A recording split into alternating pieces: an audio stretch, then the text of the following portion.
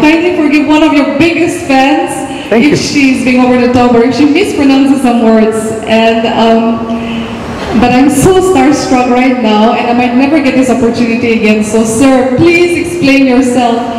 How can someone be so astonishingly good-looking and charismatic and even more implausibly brilliant and intelligent at the same time? Sir, please spill some secrets.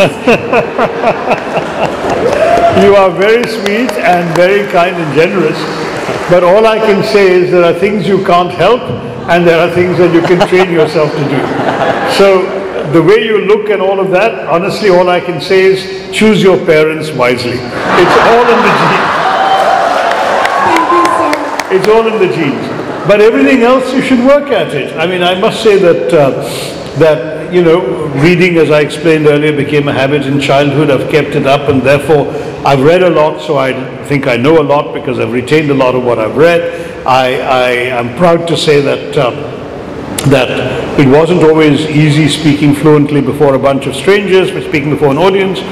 But once you've done it often enough, you develop the confidence, and particularly when you know that your ideas are clear and it's a question of expressing them before people, then that's something you get to do, but you have to practice it by doing it.